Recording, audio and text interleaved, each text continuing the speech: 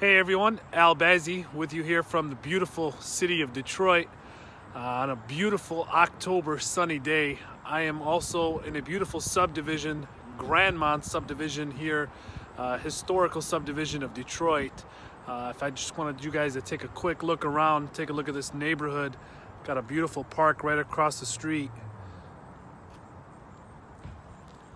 Properties in this area tend to sell anywhere between $90,000 all the way up to about $160,000. This is a very, like I said, historical area that has plenty of value.